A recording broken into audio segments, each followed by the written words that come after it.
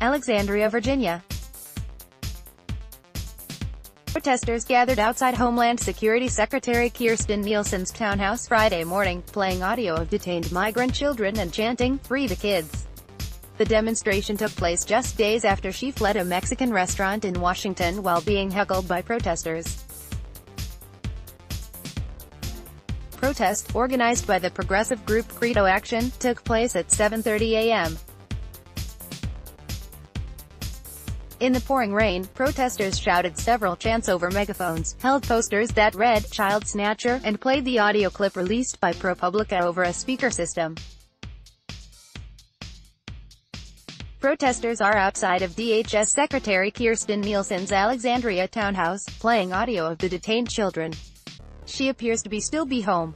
Picked out twitter.com/akekojam3q, Philip Lewis, at Phil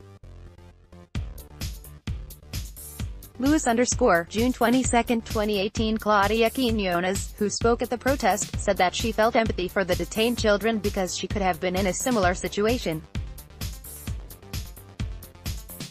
She arrived to the United States as an undocumented immigrant in 2006, and is currently protected under the Deferred Action for Childhood Arrivals program.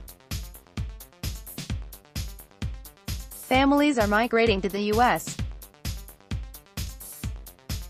to flee poverty, to flee gang violence and to seek a better life. Quiñones, 23, told HuffPost. "When you're deporting them, you are hindering their ability to achieve their hopes and aspirations." Nielsen, who was home at the time, had to walk by protesters shouting, "Shame," as she left her house.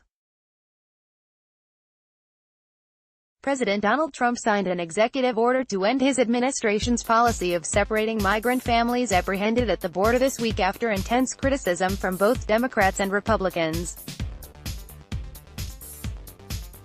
Trump claimed that the zero-tolerance policy would remain in place, but parents would now be detained with their children.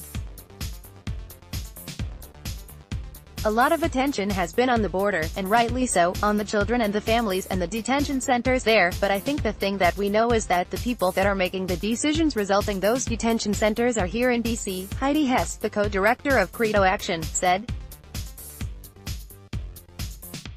"We feel like it's really important to hold them accountable everywhere." Download. Do you have information you want to share with HuffPost? Here's how.